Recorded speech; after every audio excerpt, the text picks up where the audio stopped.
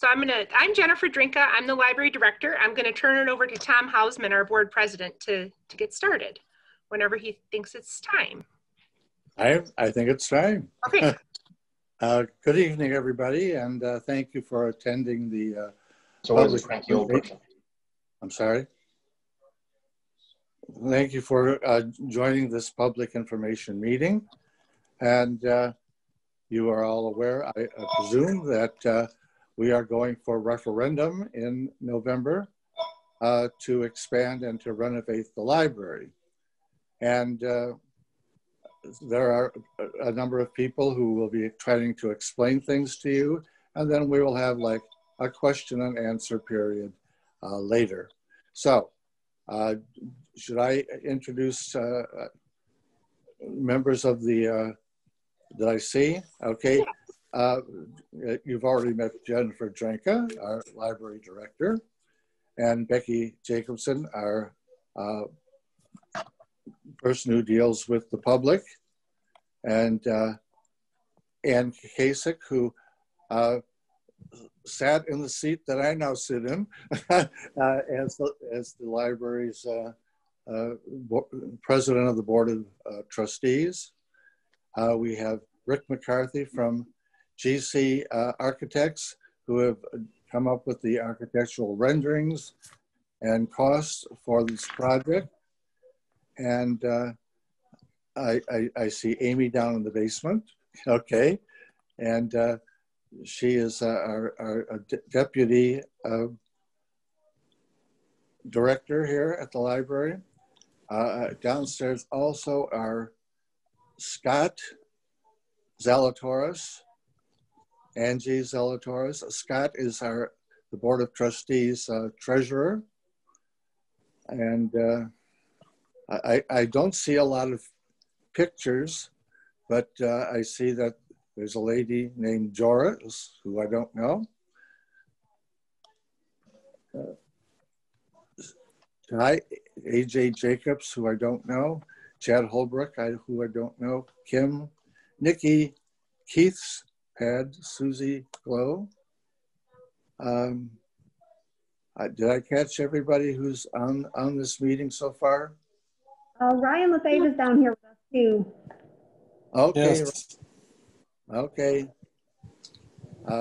He is a local Antioch boy who's a part of the architectural firm GC that Rick is the main architect for. So without my monopolizing all the time, Jennifer, you want me to turn this over to Rick to explain the whole project? Okay, yeah. Take it away, Rick. Okay, I will do that. Thank you, Tom.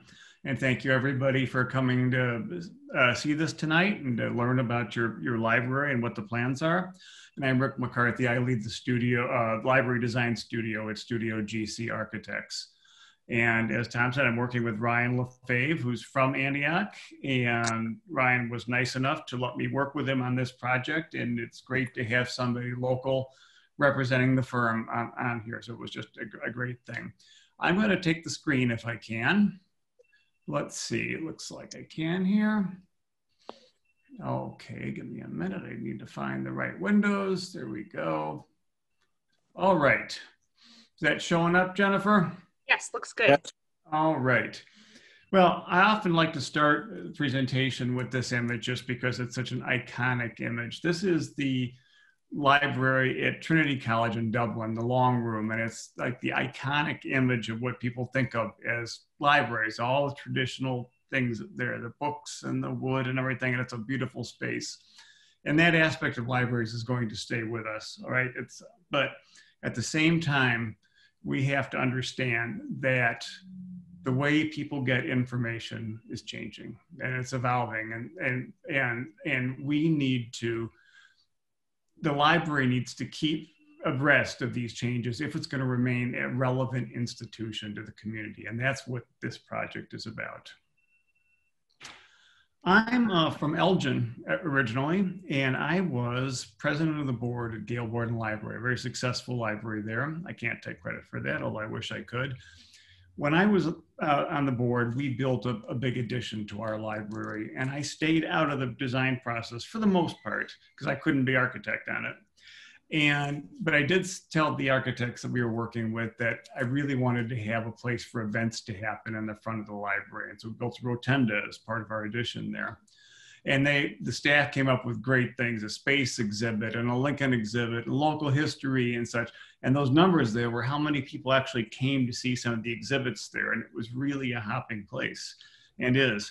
But the one that really was an eye opener to me was the day they had on the space exhibit, one Saturday, they had a couple of astronauts come to Elgin and talk to the kids. It was a great event. The kids loved it. But even better than that, during the event, they engineered a radio link with the space station. And when it came up over the horizon, the kids in Elgin got to ask astronauts in orbit questions live, real time. And that's a young man talking to an astronaut on the space station. And it occurred to me then that these are the kind of things that change people's lives. And that is the kind of thing that libraries are doing now. And it really opened my eyes, and it really changed the way that I thought about libraries and library design. So there's the future, okay? Let's talk about the past for a second. Like I said, I'm from Elgin, and I like old books. And I have in my personal library some of the old Elgin city directories, and there's a cover of one from the 1915 version, and it's a fun old book, you know, and it's got interesting things in it. But one of the interesting things about it to me is the first 10 pages or so were all the organizations that existed in Elgin in 1915. And it goes on and on and on, and some of them you've heard of, many of them you haven't heard of. But one thing they almost all have in common is that they're almost all gone now. And there was a whole layer of society where people used to get together, see their neighbors and such, and it's not there anymore. Back in those days, houses had front porches and people used them. They would talk to their neighbors. Then we got these, and people moved inside. They didn't see their neighbors anymore. And now we've got this. We've got kids upstairs by themselves in their bedrooms surfing the internet, and we've really lost something. And so part of our concept about library design and what we want to bring to the communities is that the library can in effect be the front porch of the community, a place that people come and get together. And that's one of the driving forces behind what we're doing here.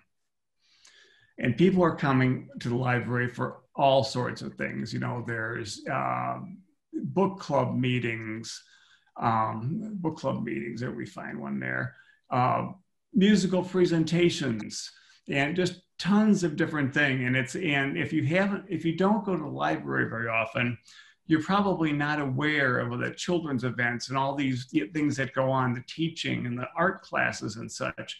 And it's kind of amazing traffic that the library gets when you think of the size of the community. Jennifer, I mean, how many people do we actually come through the doors there? I'm going to actually pose that question to see if anybody in our audience tonight wants to guess. How many people do you think come to the library per month on an average month? Any guess? Nobody wants to go out on a limb. How many? How many come to the library in an average month? 5,000. How many come in a month? I heard 5,000. Okay, I won't keep you waiting anymore. 300. 300, 5,000. The answer is actually well over 10,000 people come through our doors every month. So it's kind of a surprising number, because when you think about it, when you come to the library, you're coming to use the library in your own way, whether you're going to the computer lab to apply for a job, whether you're going to story time with your children, coming to pick up a book, coming to read the newspaper, coming to a program. So many different reasons people come to the library, and it's meant to be a really personalized experience for you. But if you were to look around the building, you would see all these different people using it in so many different ways. So in our busy months, it's more like 14,000. And during times when we've been only open about 40% of our hours due to COVID, we were still seeing about 4,000 people. We've still been seeing about 4,000 people a month.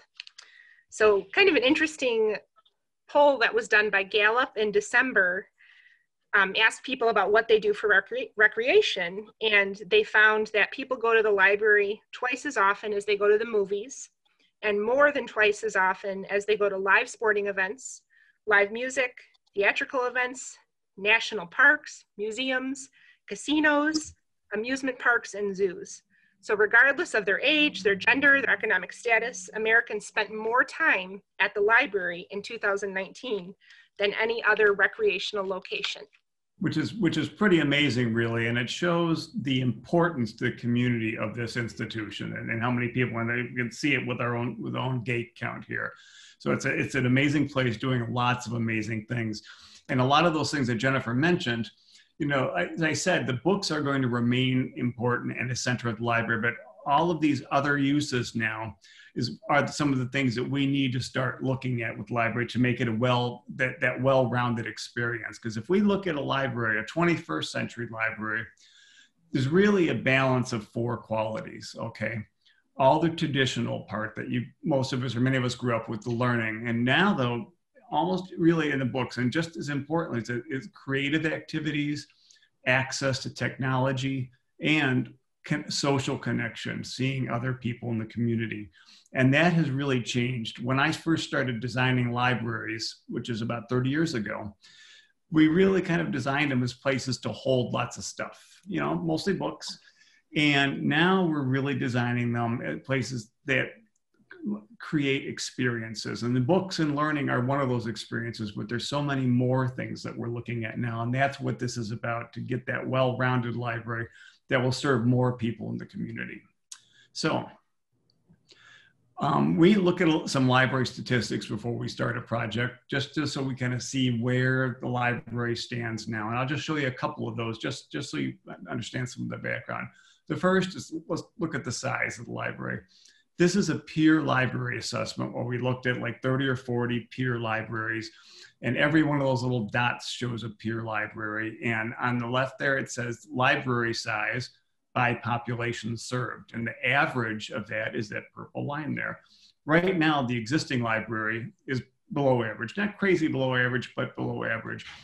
After our improvements and our modest addition to the library, we will be a little bit above average.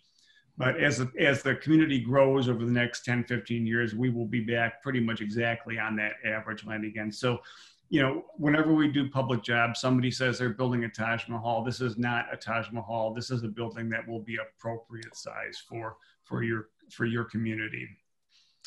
One of the most important rooms in libraries these days, and things that are on offer, are the small group meeting rooms. They're used all the time.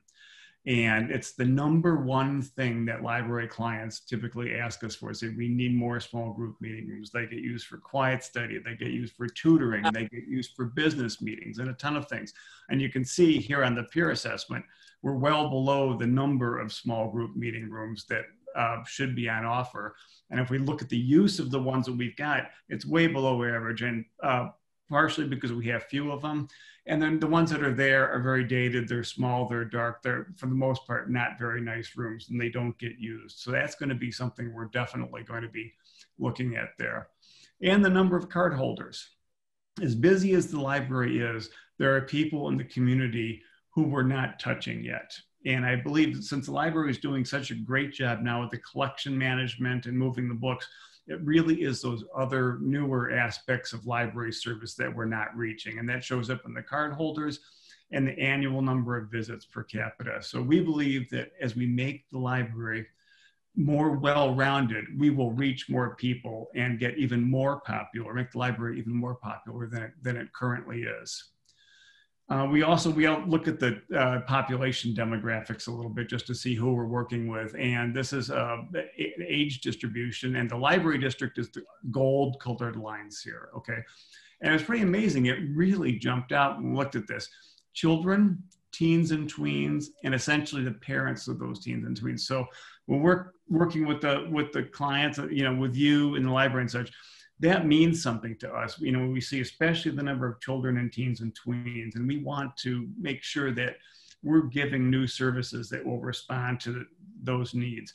And it's amazing right now, Even though we don't have a dedicated teen room in the library yet, the library is currently #1 in Lake County for teens and teen programs.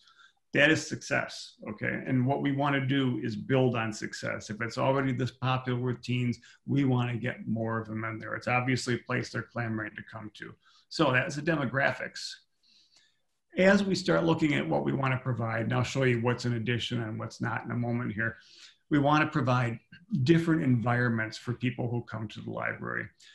You know, there's the cozy, quiet library environment that has always been there. But for children's areas now, we're looking for places that are more brighter, more natural light, and more fun. This is the children's side, cozy areas, quiet reading areas and social reading that are cozy, tutoring area that's cozy, a kind of area, we call it business casual as far as the way that we'll see them, that will cater to small businesses and computing and such, and a spot that's for the teenagers and something that's a little edgier there because they don't want to be with the cozy adults. They want to be edgy teenagers. So those are the kind of environments that we're looking at providing for. So if we look at the plan, we'll show you a few things that are in it. Now, this is the library floor plan, and the blue areas are the spots that we are expanding on the library. We're infilling the colonnade that's out in front. That's this right here. And then doing a little addition out to the west, or out to the east of the library there, that'll have the teens and the small business area there. And if we zoom in on that a little bit, in the children's area, we're going to be able to increase the space and give some more space that'll be dedicated to early learning. And that's something that's becoming increasingly important in library design. We want to get the children in there where they're really young and give them a place to be there with their parents. Also be doubling the size of the children's activity room. You've got imaginative children's librarians. They will be able to use every square foot that we give them in the library. I have no doubt about that. On the other side, I have a social reading area that will have a Keurig coffee machine. It's not a coffee shop like some people are saying. It's an area with a fireplace in it and nice chairs for reading and the Keurig coffee machine there. And like I said, a fireplace, a teen area here with things like shared computing and such, and places to do homework and meet with their friends. You see a little note here. We're providing, it's a light well to areas below. We're providing a couple of light wells to bring a little bit of natural light to the lower level, which is something it doesn't have right now. It'll make it a much nicer space.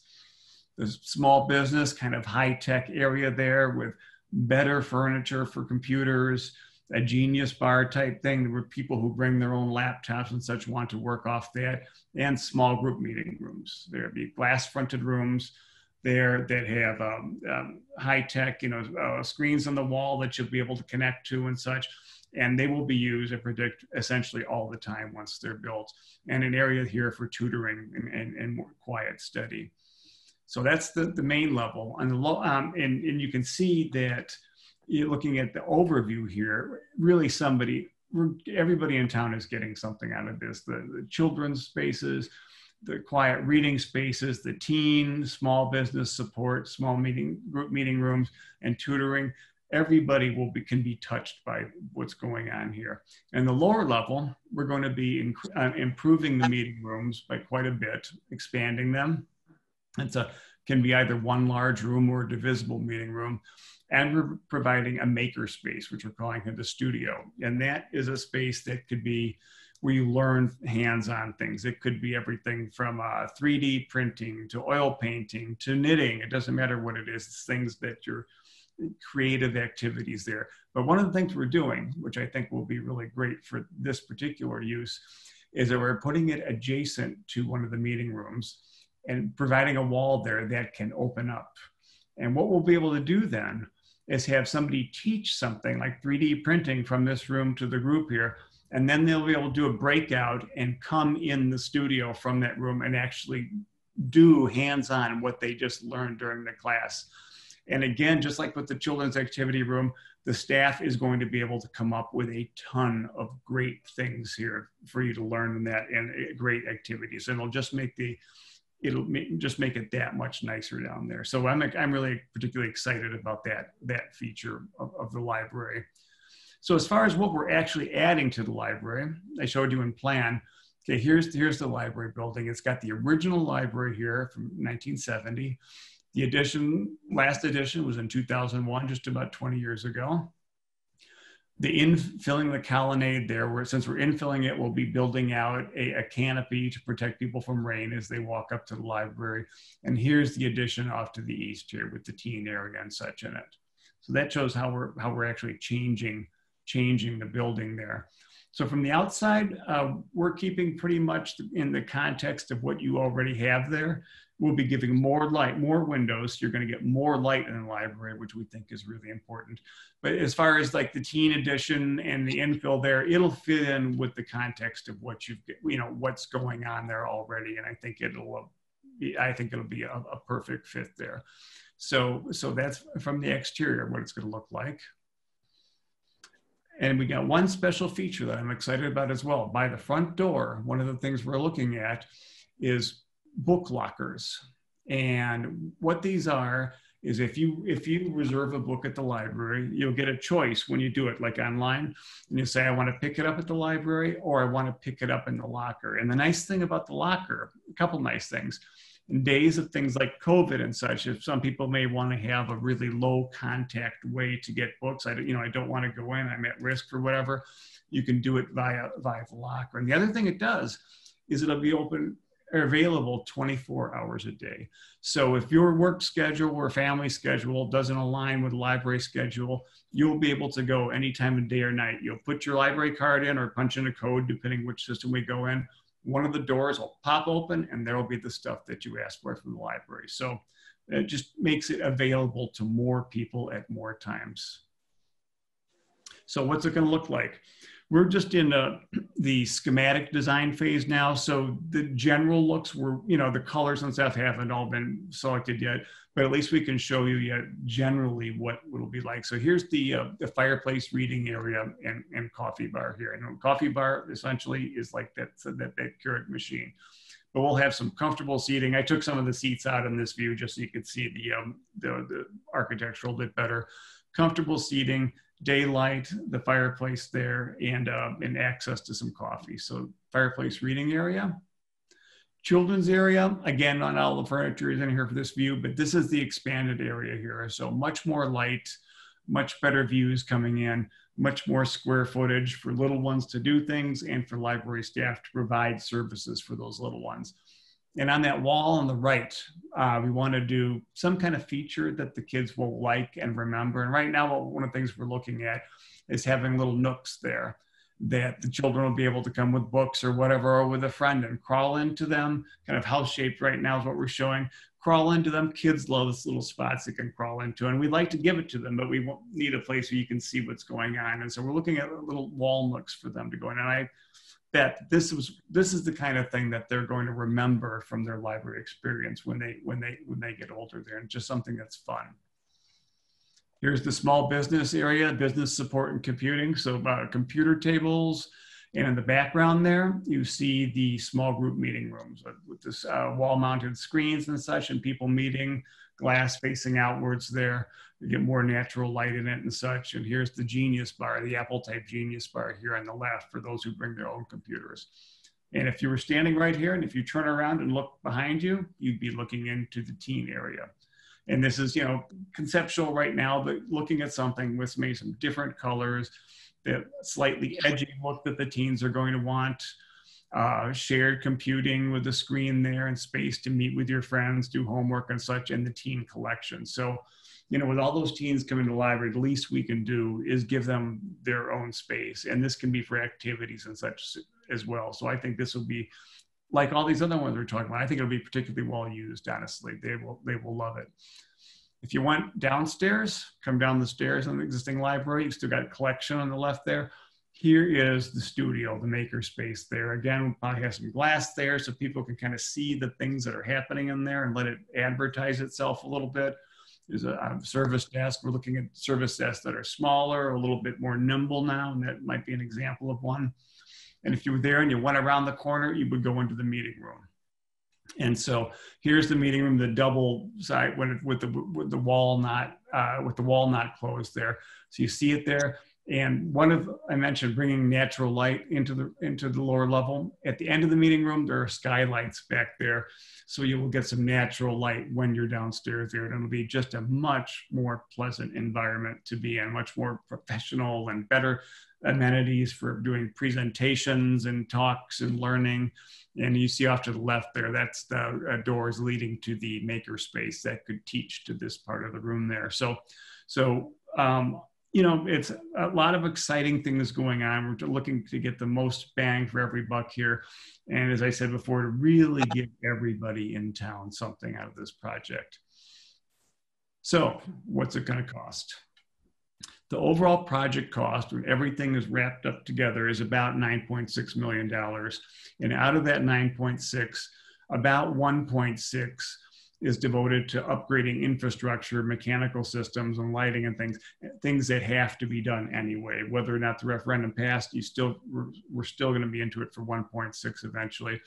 And we ran the numbers of what it meant to the average taxpayer in town. And frankly, I was pretty surprised in a good way when I saw the number. And for the average house is somewhere, you know, 200,000 plus or minus, maybe plus a little bit in town. The cost for that on your tax bill, on your property tax bill, would come out to about 14 cents a day. And so, you know, you think about, you know, what in the world can you buy for 14 cents a day? Well, in this case, 14 cents a day really gets you the world and information and the world of experience. And so it's a pretty darn good, I think a pretty good deal here. So.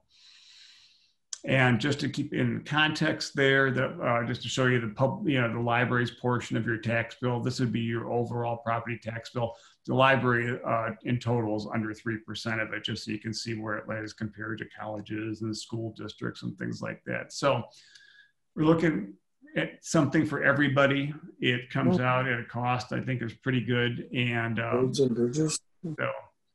So I think we had a question maybe. Oh, sure. Was there a question? Or maybe somebody just said something. There'll be time for questions here in a minute. You know, on this screen, I'd like to just chime in with one thing, Rick, that I've been getting a lot of questions about from people is that the library, we are a separate independent district, just like the school district. We are not part of the village, and we rely pretty much solely on property taxes, where like the village does collect sales tax. So the library, we're our own body, we have our elected board, and we are all of Antioch Township, a little bit of Fox Lake, and part of Newport Township. So we have a little over 26,000 people. So I've been getting questions about that. Yeah, and under 3% of your total tax bill. So that is the big picture of the project, the whys and wherefores and the what we're doing here. And as I said, I'm with Studio GC, and we're just pleased as anything to be working with you on this. And I think, are we going to open it in case there's any questions, Jennifer? Is that what happens now? Yes. Mm-hmm. So I'll leave the screen up for a minute in case we need to go back to anything there. Is there any questions for us or for Jennifer or for the board here? In case, this is Tom Hausman again. Just in case anyone was wondering, why did we come up with this? Well, 3 years ago, this past summer, we did a survey of our patrons, and it turned out to be quite an eye-opener. It showed us how well we were doing, but it also showed us the things that people were seeing and in other libraries, and thought we could make Antioch's library an even better one. And so from that survey, a lot of the things that are in this proposal are what came from our patrons. We didn't dream this all up out of the clear blue. And though it's been a minor little headache, people say, you're turning it into a coffee shop. No, we're not turning it into a coffee shop. And what do you need a fireplace for? Well, it's a little bit of ambiance. And if you consider the entire total cost of this project, that's a very small portion of it, okay? And since we want a nice place to gather, to read and perhaps chit chat and have a cup of coffee, the fireplace gives that ambiance. So, but most of the cost is going to go into the mechanical things of the library. We need new rugs. We need a new paint job. The children's area is extremely important in a community like ours, as well as the teen center, the small business thing. And a lot of the seniors have complained that, why is the fiction all downstairs? So we're bringing the fiction upstairs and we're taking the research downstairs. So we think this is a fairly good bargain considering the cost of everything else. And we're, I think Rick and Jennifer also pointed out, we're looking to the future. You know, there's a little saying something about exhale the past, inhale the future. So that's what we're trying to do here. This is a public library. This belongs to the people who live within the district. It doesn't belong to me. It doesn't belong to Rick. It doesn't belong to Jennifer. It belongs to everybody. And that Tribune article that was done by a survey back at the end of 2019 demonstrated the importance of libraries within communities. If you're looking to attract people to your town, having good schools and good libraries are one of the two big factors that people consider. So this was something that we mulled over for a while. We put together a committee to decide whether we could expand or not. And we decided that we probably could. And so we interviewed 3 different architectural firms, and we chose Studio GC at the end of the process. And it was fortuitous that Ryan Lefebvre, who is a former resident of Antioch, had just joined the firm. And so this is one of his first gigs. And we're certainly happy that he's been a part of this.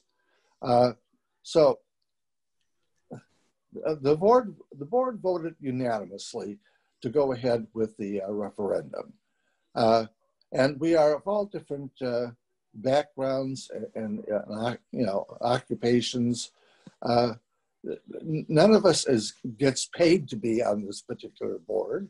We do it as our civic duty. And we have to be elected to do this. And I'm in my 13th year on the board and my 3rd year as president. And Kakasik was the person who was board president before me. And she was a wonderful guide to this library. So anyone who now wishes to ask us questions, we'll be glad to answer any questions. And it's important that people understand, because of state laws, we are not allowed to ask you to vote for something or to vote against something. Only people who are citizens can encourage people to vote one way or the other.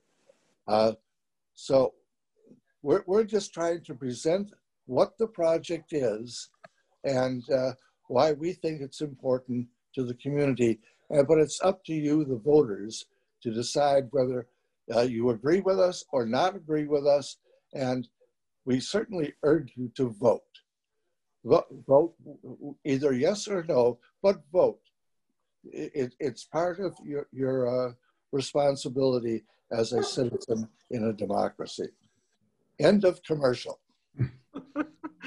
So is there anything that we can, any questions that we can answer for you? I think Amy has something from the IDE room. Okay. Yeah, we have a question down here, which was, if the referendum doesn't pass, would we still do the 1.6 million and improvements? No. I can address that a little bit. There are some repairs that have to be made. This past year, there were a lot of things we had to do to the HVAC system. And so going forward, it's something that we're going to have to factor in. And there's repairs that have to be made, just like you have to do to your homes. That 1.6 million, we're going to have to spend it on some repairs to the building. The roof is literally starting to cave in. Part of the roof is from 1970. It didn't get replaced. So there's some repairs that we have to do no matter what. But that comes out of our operating budget. Yes. So there's no extra money to pay for these things. All right. So. Right. But yeah, if it doesn't pass, we'll have to find a way to do that. Yes. Okay, thank you. If it does pass, what is the projected start date, do you think? Well, if we if it passes, okay, so that'll be in November.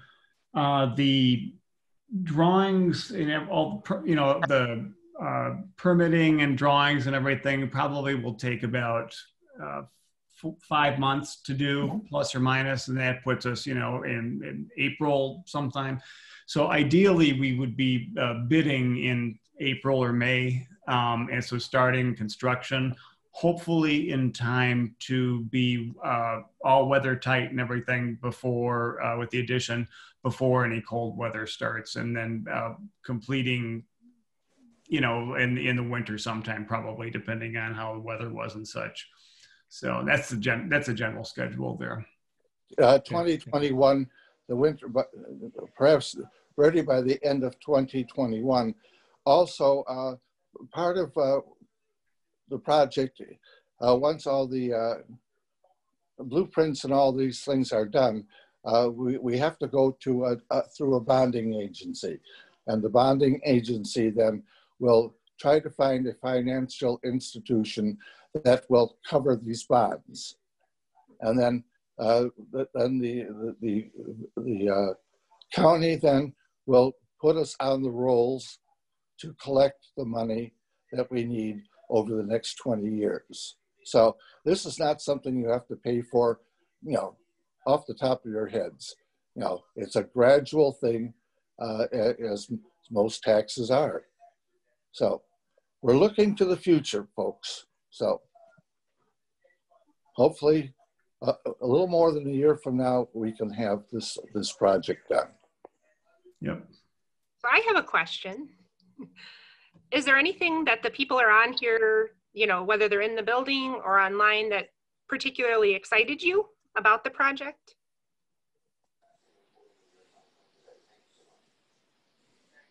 I'm excited because my kids and my wife there are all the time. And my son plays baseball at the baseball field just up the hill. So we're next to the building 3-4 times a week. So wonderful. It would be a great addition, great reimagination of the building for the community for sure. Oh, we have a note from AJ. I love the kids' Nook idea. My little guy loves those at other libraries. Good. I said, I'd like one for adults. That would be fun. I want to sit in a Nook and read. Build it in your own house, Jennifer. Okay. And he said, next to the fireplace, please. Yes, that would be, yeah, okay. You, Jennifer, I think you need a she shed. Yes. Okay.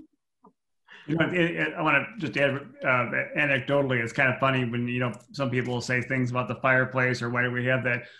One of my other jobs right now, and I've worked on, is remodeling renovating a Carnegie library, and I've worked on several of those, and they all had fireplaces. And this is a 1904 building, and they didn't actually need it for heating. It was the same thing. It was to give people a place to gather around and be with neighbors in front of something cozy. So it's not a new idea.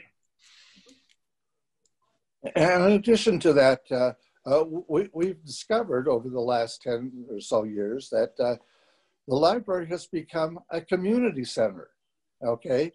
And it is the one place in the entire town where whether you're 1 or 101, you can go and find something to do or something to do, also something to read, something to see. You don't have to go to the video store. We get all the latest movies. You don't have to go to the bookstore and pay $30 for a book. We get all the latest books. So if you bought 2 books at a library, at a bookstore, that would be your more than that $50 a year if you own a $200,000 house. So I think it's a terrific bargain. And as long as it's here, why not use it? Yep. So any other questions or things that particularly excited you about the project? I definitely like all the defined spaces because it allows for extra programming. So if the teens have their own space, then they're not interrupting any adult programming that may be going on. You can kind of use your spaces for multiple events at the same time. And then everyone having that defined space as well, I think is very nice and just super helpful so that people kind of feel like they fit in like at their library as well. Like there's a space that's fit for sure. Yeah, I think, and you know, that's a good point, because right now, because there's not so many spaces for those events to happen in the library, you'll get different users. Everybody's competing for these same spaces now, and this will ease that quite a bit and let more things, like you say, happen at one time. Is it possible for us to know who is speaking? Oh, it was Angie Zalatoris. Oh, okay. Hi, Angie. Thank you.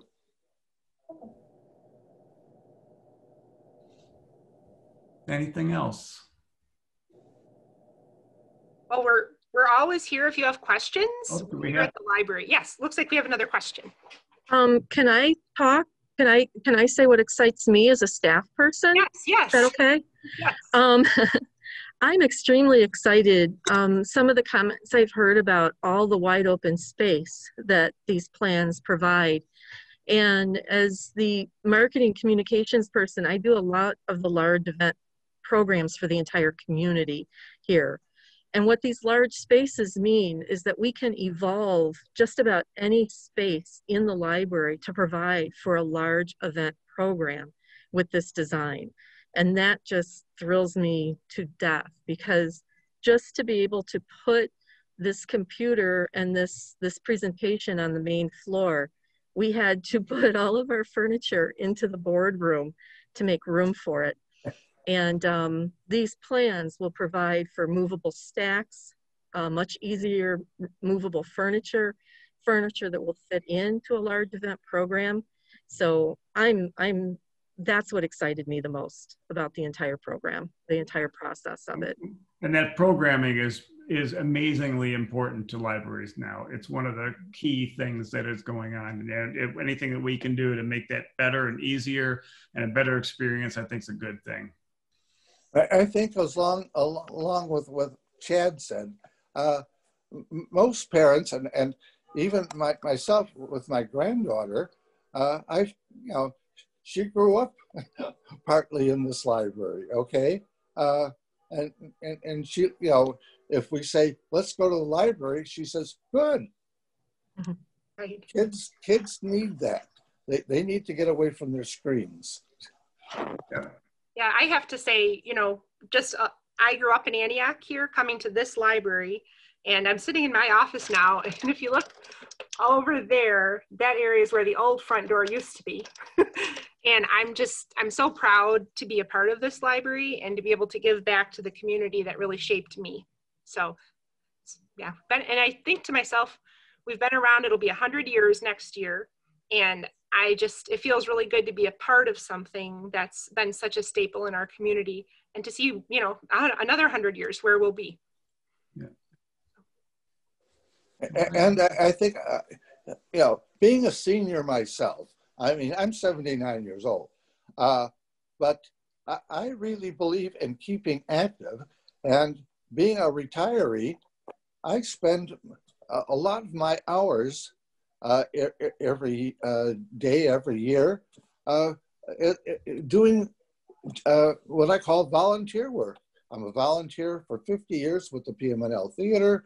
I I volunteer with the, and I'm a member of the Antioch Rotary Club, as well as being on the board of this particular institution. And it's a great way, you know, a lot of people retire from something, but I decided in my own life, I wanted to retire to things, okay? So this is a way of getting involved in your community. And I'm certainly glad that I did that. And I'm glad that we found the moxie to go ahead with to hire GC Studio, or Studio GC, I'll get it straight one of these days, to come up with what we consider to be an excellent plan for our circumstances. And we're not asking for the moon. As he said, we're not going to build a Taj Mahal here. We are going to build a working library that will be a benefit to the community if the voters say yes. And it's still up to you, the voters, to decide whether what steps we'll need to take in the future. Thank you. So if any of you come up with a question after this tonight that you really want to know about the project and it deals with the architectural end, just feel free to get in contact with Jennifer and she can get anything to us, and we're happy to talk to you about it at any time. So. Yes, and the library's back open again now for greater hours. We're open 10 a.m. to 8 p.m. Monday through Thursday, and 10 to 5 Friday and Saturday, 1 to 5 Sunday. So you could stop in, send me an email. My contact information is on the website. And a lot of more information about the building project is there too. So if some of the things you get to glimpse today, if you want to look at them in more depth, you can go to our website. I really appreciate people taking the time to be here tonight and learning about this. So All right. So it's been a pleasure to do it, and we look forward, you know, with a little luck, to continue to work with you to make this happen. Thank you. And AJ says, thank you all. So, all right. Thank you, everybody. Thanks, Thank everybody. you. Have a good Good night. night. Stay safe. Thank you. Ed, Angie, everybody, Ann, it's nice to see you all. And good night. Good night. It was well done. Thank you very much. Thank you. Good night. All right.